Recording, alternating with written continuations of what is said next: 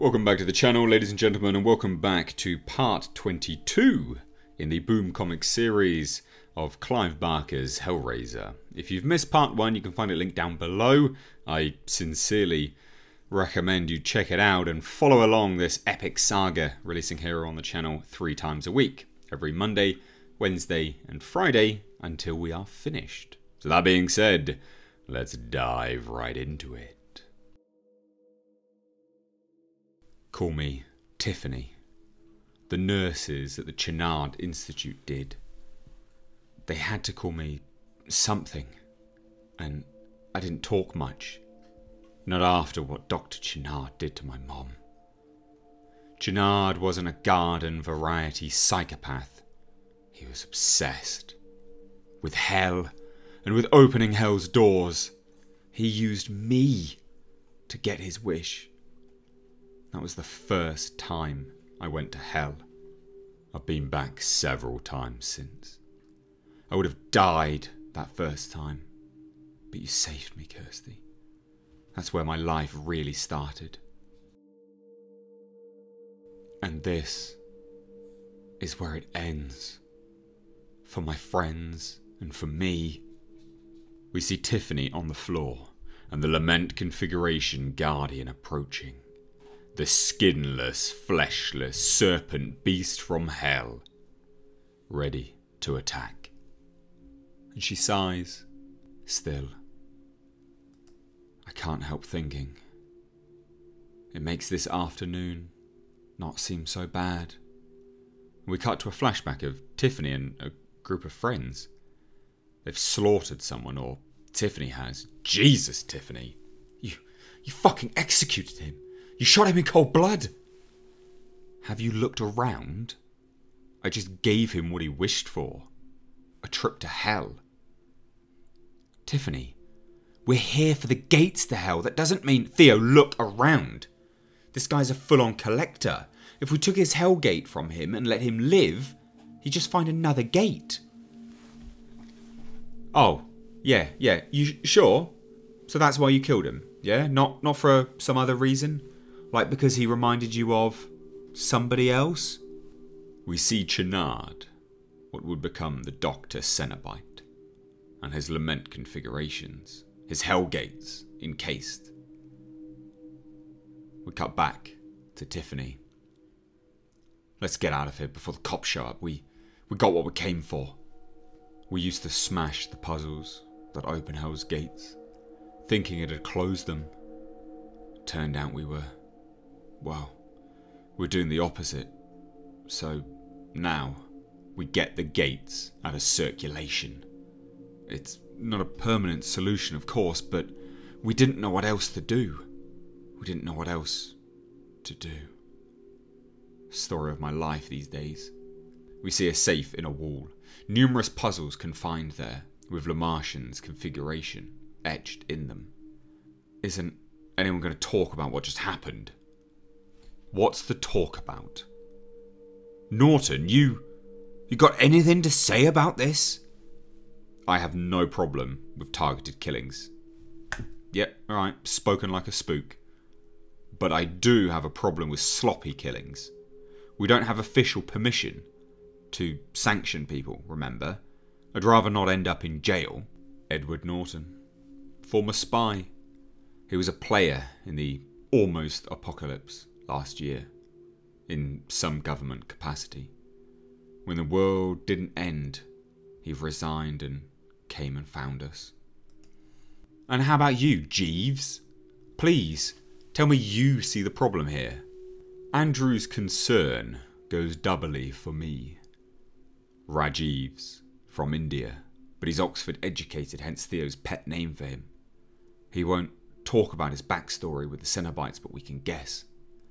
From the way he plays with his wedding band every time they get brought up. His wedding band, which he wears on his right hand, like a widower. How the fuck am I this group's moral compass? I'm a fucking criminal, for God's sake. Theo was a purse thief here in New York. One day he stole a bag with a door to hell inside. What a motley crew. We have nothing in common. except hell. And Harry D'Amour, a private investigator with a knack for the occult and for networking. He got us all together. Rajiv and I never even met the man. Theo likes to call us Harry's angels. Harry D'Amour, missing, presumed damned. We've been working out of his office since, well, for the last year, since he disappeared alongside Hell's former high priest, Elliot Spencer. And you, Kirsty. The phone rings. Let it get a voicemail. You're busy. I need to take it. It's Norma. She's probably had another vision. Hey, Norma, what have you got? A migraine.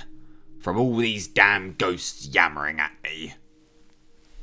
Speaking of things I inherited from Harry, there's Norma Payne. Her psychic gifts didn't come with an off switch, so she drowns out the voices of the nagging dead with an OD of TV. You sure it's not from 20 TVs playing toddlers in tiaras? Nah, definitely the ghosts. They're extra whiny today. Listen, Tiffany. Somebody's about to use a puzzle box uptown in the Bronx. You're gonna have to hurry. It may be too late already to keep him from opening it. But you be careful, for me. We cut to Tiffany approaching the bum holding the puzzle box. And as he turns, shedding his skin, his disguise, into the Lament configuration, Guardian. I've got a bad feeling about this one. And Norma was right. She was right to be concerned. The beast approaches the four standing against Hell. What the fuck? Norton, watch out! As the Guardian slashes its wing. Everybody, run! We weren't prepared for this. Cenobites can't be killed unless they're inside the glyph of the salutant, the magic circle which we didn't draw. And that's for killing Cenobites. Who knows if it'd work? The Guardian smacks Rajiv out the way. His guts fall out. Oh no. Sorry, Rajiv. I hope now you'll find some peace. The group runs. But Tiffany's smart. She holds the box. Hey, you looking for this? She runs. She's got his attention. Shit. Wrong turn, no doors, no windows, just... closet, this is it. No way out. But like a light switch, Tiffany has an idea, an epiphany. Except one. She begins to play with the Lament configuration. Like riding a bicycle. I never thought I'd open one of these again. But I'm trapped between the devil and the deep blue sea. But if I'm going to be cliché about it, better the devil you know. She opens the box. The wall opens. She walks inside. Upon crossing the threshold, she closes the box. Gotcha!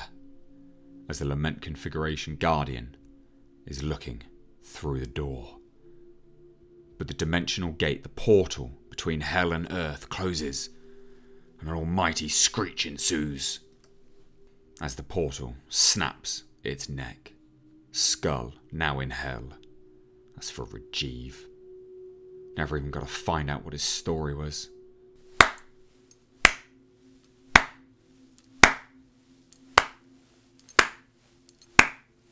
Tiffany is interrupted by clapping.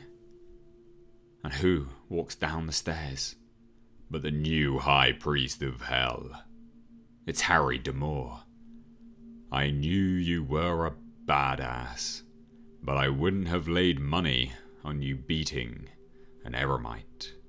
Who the... Oh, Harry. No, not Harry. Not anymore. Harry? D'Amour? Tiffany asks, questioningly. Yeah, it's me. Surprised you recognised me under my new piercings. I've just gotta stop meeting my Facebook friends like this. Hi, Tiffany. But if you're the pinhead now, what happened to Kirsty and Elliot Spencer? Great question. Like I said, good work on the Eremite. But what was your plan for getting back home? Ruby slippers? I've been to hell 3 times already. I never had trouble getting back before. Quite a risk you take. Were you expecting Kirsty to protect you this time? You keep calling that thing an Eremite. What's its deal? It's not like any Cenobite I've seen before. Cenobites are communal. Eremites are solitary. They serve Leviathan's will on Earth, solo. They're custodians of Hell's devices. They pass Lamartian's toys on to new owners and keep the puzzles safe from harm. What are you talking about? I've never seen these guys before, and we smashed dozens of devices. That's because Spencer wanted the puzzles destroyed, so before he left his old post in hell, he told the Eremites to stand down and let you have your fun. But Spencer's word is no longer gospel here. There's a new sheriff in town. And quite frankly, I could use some, well, deputies. Are you asking me to become a Cenobite? No, of course not, nothing like that. I need help on Earth. I need someone with access to my files and my old contacts. I know I can trust you. And if I don't agree, what, I'm stuck here? No, of course not. Either way, I'm sending you back to Earth, just like I did last time you ended up here. So it seems Harry D'Amour has been a guardian angel for Tiffany in Kirsty's place. Oh, that answers that. During Elliot Spencer's crazy power grab, Theo, Rajiv and I ended up on the wrong end of an airstrike. There was nowhere to go but down. Did we lose them? Yeah. I don't think the damned really want to come in this maze. And who here thinks that's a good sign? We need to get home? A door opens up behind them. It was a portal out of hell straight into D'Amour's office. I thought it was your doing. Kirsty. Sending you guys home was my first act as Hell's new pope. I mean, I wasn't going to let you suffer, was I? Besides, I knew you'd keep fighting the good fight. That's why I got Norton to hook up with you too. My point is, I'm on your side. I always have been. I've always tried to help you and Kirsty, Theo, everybody. Now, I could really use some help in return. This puzzle, kind of a red phone, it summons me. It'll be hard to get messages to you, and I'll need you to check in often. I'll help you fight hell on Earth, if you help me fight for Earth in hell. So, what do you say? Go find yourself another Faust, D'Amour. I don't deal with demons. But if I don't, how would I find you, Kirsty? Damn you, D'Amour. Damn you for giving in to hell. Tiffany is caught in a moral dilemma. Kirsty, D'Amour, hell or Earth? Who's telling the truth? Who does she fight for? She holds out her hand. She takes the box from D'Amour. And damn me for giving in to you. So that happened. Wish I knew if it was the right thing to do, if it was... Why do I feel like Eve with the apple? She holds the box in front of her. Oh, Kirsty. Where are you? We flash to Kirsty in bed. She wakes up, Stretches, yawns. Click. Who's there? Elliot. Who else would it be? Happy anniversary, sweetheart. I love you.